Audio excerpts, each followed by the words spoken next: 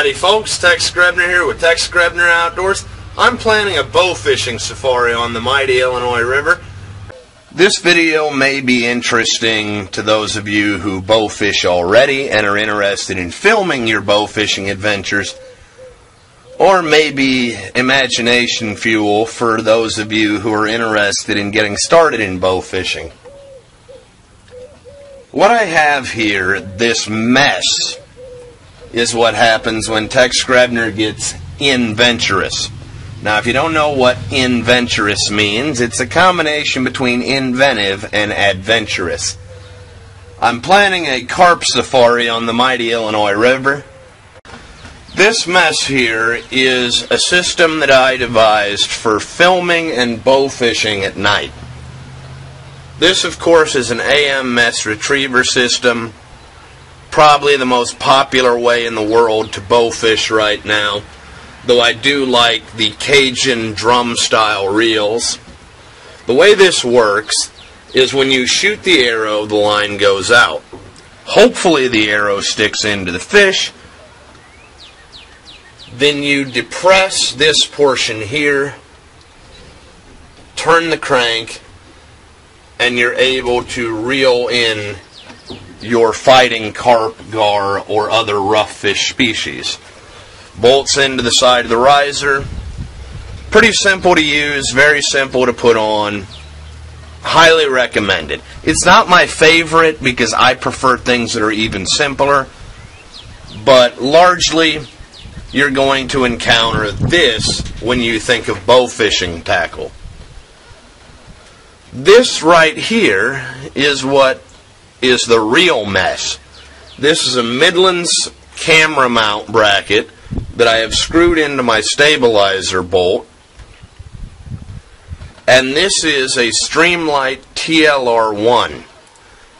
I like the TLR1 because it is 1913 compatible on its own, and it is easy to activate. I like very much, as I said, the fact that it is 1913 compatible on its own, so you don't have to deal with another 1-inch scope ring and whatever. If it's good enough for my Glock, it's good enough for my bow. This portion here is nothing other than an old piece of flat iron that I drilled out a hole with. I've been filming deer hunts with this piece of iron for years. But I realized that this particular piece of flat iron that I have bent actually fits the TLR1 perfectly and fits into the 1913 spec channel. So crank that down, screw the camera down. When you see your fish, activate your light with your camera on. Shoot your arrow. Depress, crank, fill the boat, and film yourself being completely fucking awesome. But I hear you say, but Tex, we want to see it work. Well, the sad fact of the matter is I have yet to be bow fishing with this system this year. I would prefer to bow fish during the daylight and have a cameraman, but you know me, I'm Tex fucking Grebner. Odds are things ain't going to work out that way. But I do have some test footage in the backyard for you. Here you see the TLR1 in action on camera. And sadly, the light is almost too powerful because it washes out the center. However, that's only on film. It is incredibly effective with just your naked eye. As you can see, I'm retrieving the arrow, and it was a bullseye. This is an even simpler bow fishing setup, and it is a drum style reel. It is nothing more than a mudcat bow fishing reel system, and I've actually seen guys make a drum style reel out of taking that little itty bitty stabilizer bolt from here and punching it through the bottom of a Gatorade bottle lid, screwing a Gatorade bottle onto the front of their actual bow, and then wrapping their line around that. However, I did actually use a Mudcat bow fishing system here. It screws into the stabilizer bolt just pretty, like that. It has a clip that holds your extra line, and you re-wrap the line around the bow. Clearly, I don't have a setup for mounting a camera with this setup, but as you see from my hog light video, I still have the light portion here. And I'm going to snap on my TLR1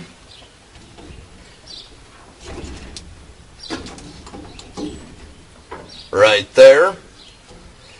Tighten that down.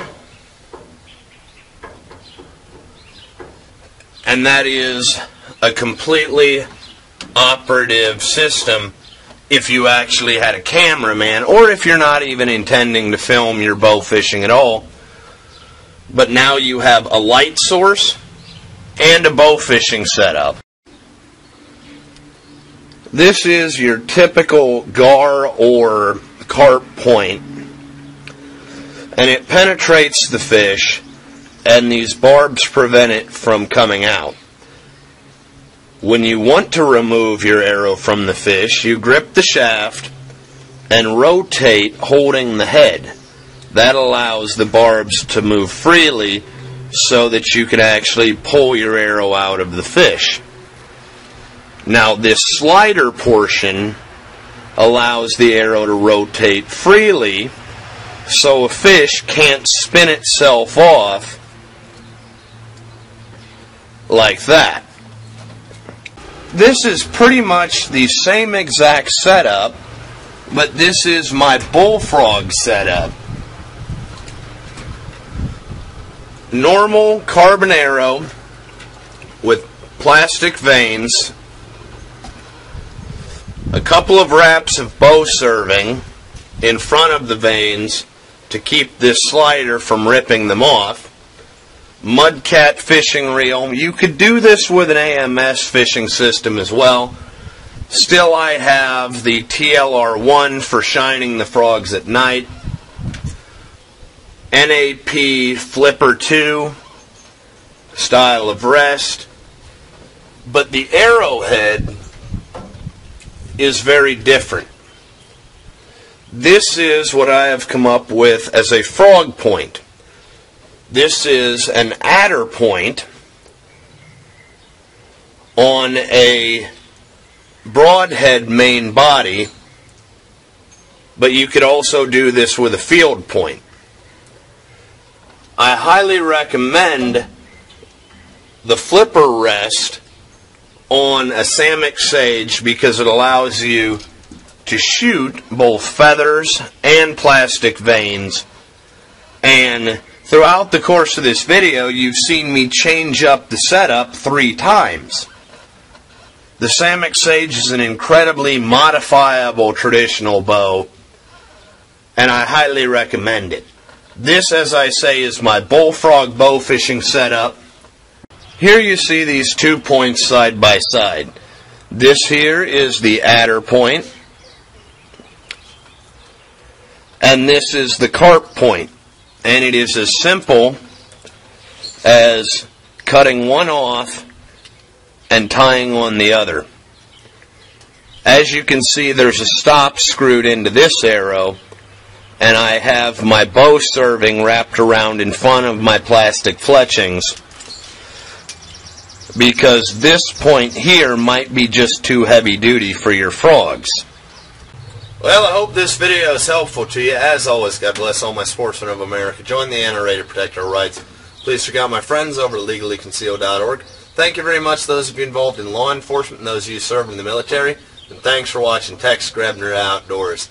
Get out there, my Illinois brothers and sisters, and clean up the river.